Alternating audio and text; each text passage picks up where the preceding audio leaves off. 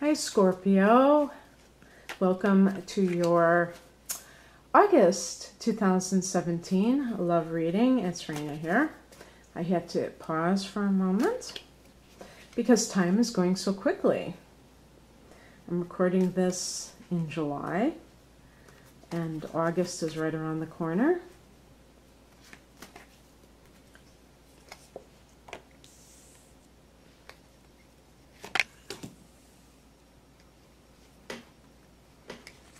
Picked the very same two cards for Pisces.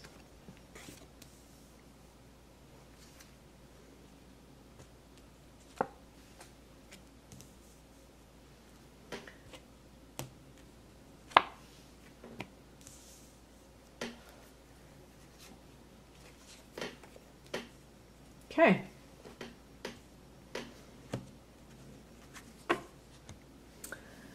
So, what is the focus card or the heart of the matter of this reading? Well, it's a man. He may be, I know some people are going to say, oh, why does it have to be a man?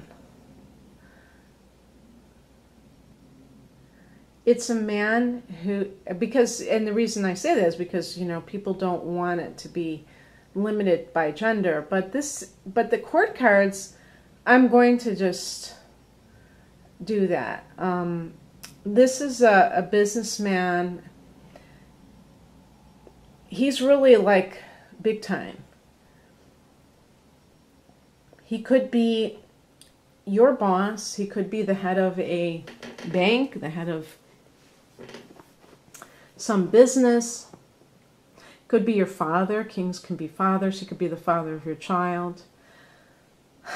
He could just be an earth sign individual that is a very, well, he's very powerful in his own right for whatever reason. Maybe he just owns his power. So that we're talking about Taurus, Virgo, Capricorn. Maybe a lot of that in their chart if it's not the actual sun sign. This man is very consistent. He's not a flighty type of a person. And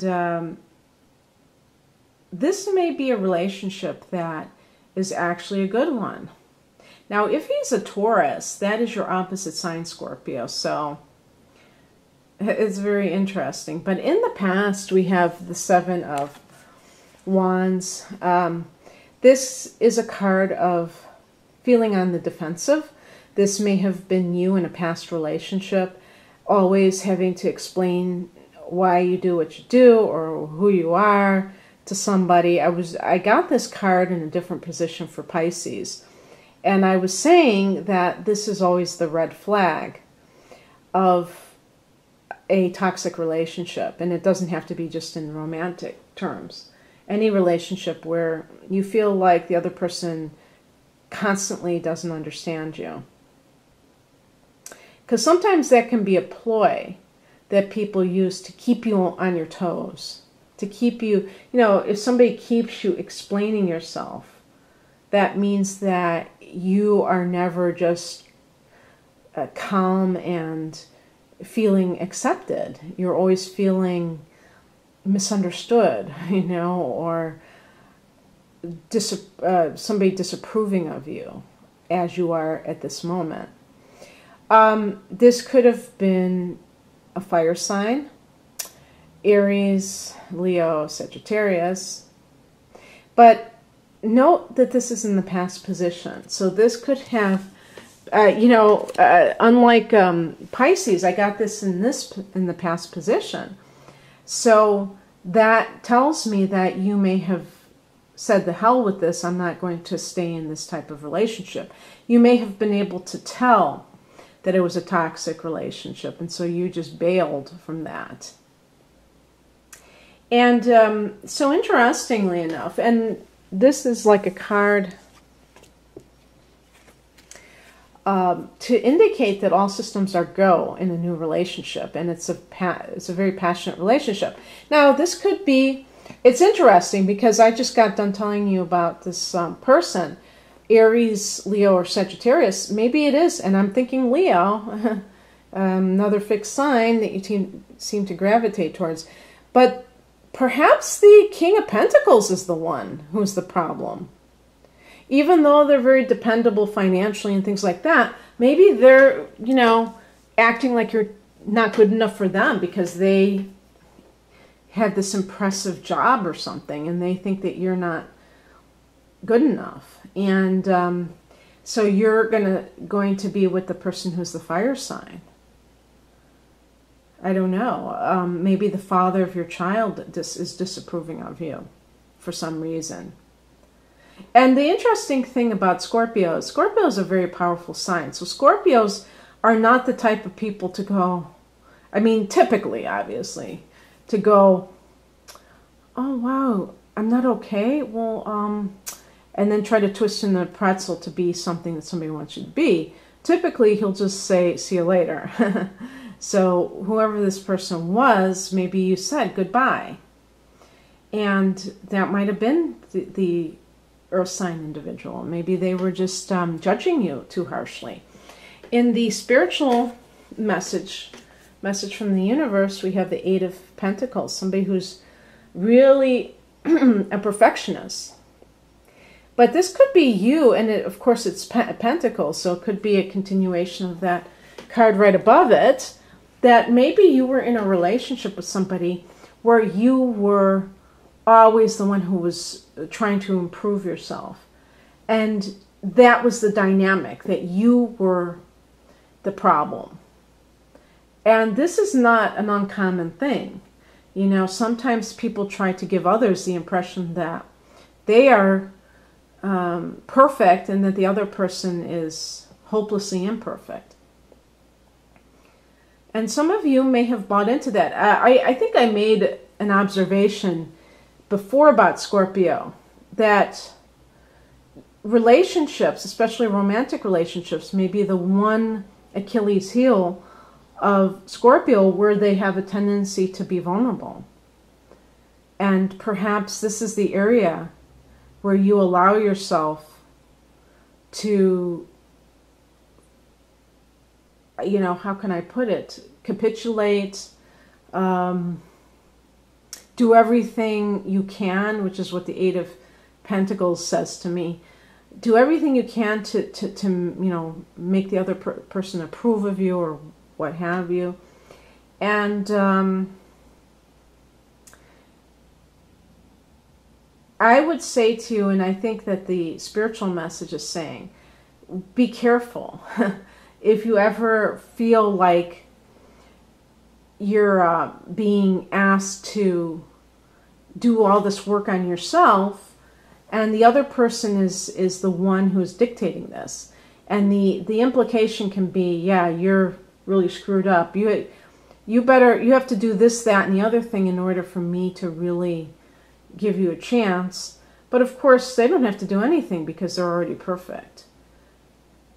If somebody tries to create that scenario in some way, it'd be very wise to, you know, kind of notice that and see if you can detect some kind of agenda at play where they are trying to put you in that defensive posture, which is what the Seven of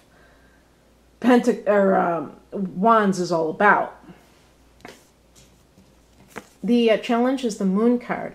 This can indicate that there's something going on behind the scenes that you don't know about. Maybe somebody is trying to act holier than thou, or like above board, and they're really the ones doing everything, and they're trying to make you, they're putting you through the paces, but really they're the ones who are not that reliable, that are kind of iffy. And you may think that it's all your problem. There could be a situation surrounding the the full moon or the new moon. I would say especially with the full moon, because that tends to bring revelations. So let's see. The full moon in August will be on August 7th, and that will be in Aquarius. So what house is that for you? Fourth house, maybe? That could be that you find out something. Now, that could be within your own household. Usually, when I think of marriages, I think of seventh house matters. And there's nothing along those lines for that. I mean, of course, depending on your individual natal charts, which may differ quite a bit from if you're watching this for your sun sign. But look to those new and full moons to see if there's any kind of, I don't know, revelation, especially around that full moon.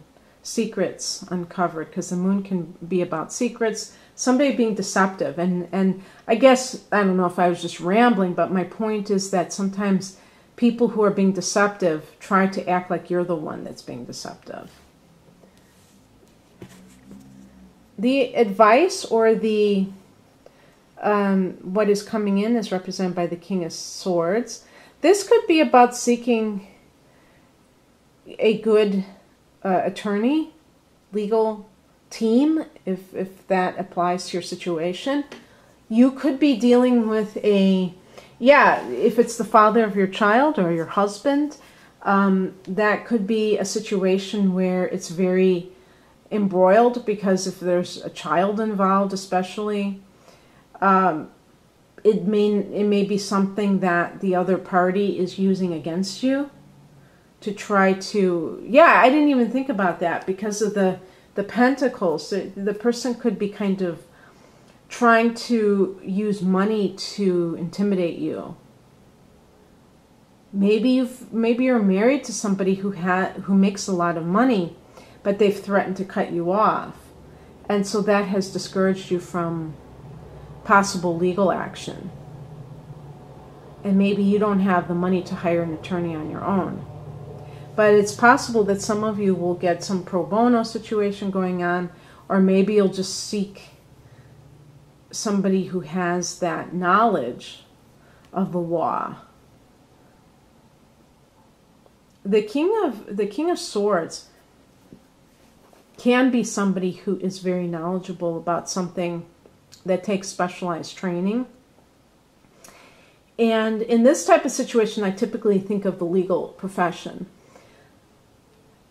This could be also a boss who is, or some kind of a supervisor. If you are involved with your boss, you may go to the human resources manager and you may say, this person's threatening to fire me because I want to break off a relationship with them. You know, there's all kinds of different scenarios, and you may have to go to somebody else who is in a position of authority to kind of deal with your situation. But, you know, the idea of father may be very big for you right now, and you may see the connection. You may draw connections between your problems. If you, for instance, if you're a woman, well, you could be a man who is dealing with men romantically, and you're also seeing father issues. You know, it doesn't have to be just women.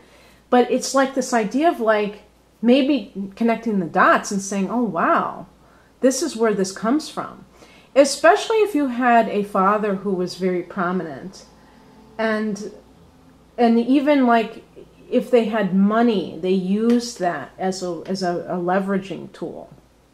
You may have kind of unconsciously gotten involved with your boss because of that, or somebody else who tries to kind of take power, take control by using whatever is at their disposal, where they can lord it over somebody else.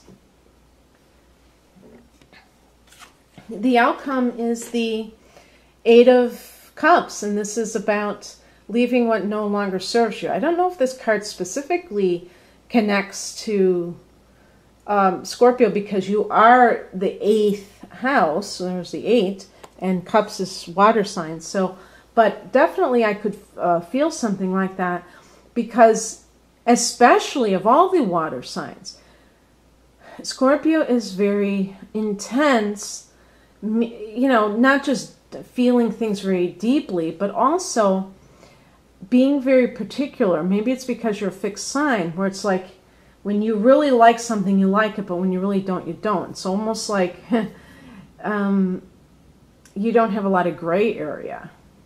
So when you know you're not feeling something or someone, you are capable of leaving. If you can get past the need to uproot and change. That's the only thing that you don't like, is the change to your schedule, the change to your life. But the actual need to leave something that is not fulfilling you emotionally is totally within your comprehension. And if you can get past that inertia or that fear of change, I think that some of you will leave someone, maybe not within the month of August, but we are having eclipses in August. It's a very change-driven time. Sometimes the fallout plays out later, not necessarily within that month, but later on in that cycle. And you can see radical changes that occur in people's lives in the aftermath. So we'll see what happens for you, Scorpio, but change can be very helpful in raising your vibration, because when you're kind of in that inert state, it can be like this sense of, what would you call it, being in a rut, where you're not really growing and you're not really expanding. Yeah, well, that is growing, but you're not really engaging with life. You're just treading water. And you are a very passionate person, so you want that totality of experience. And I think that you're going to find it, you know, seek and ye shall find. The Ace of Wands can show that a new relationship that lights your fire is there. And it's perhaps you're the one that's standing in the way of that, because you're still hung up on somebody else. So as soon as you make that decision to leave, then other avenues may totally open up for you. I hope you enjoy this, Scorpio. If you'd like a private reading, please click on the link below. I hope your August is a game changer in a positive way. Take care. Bye.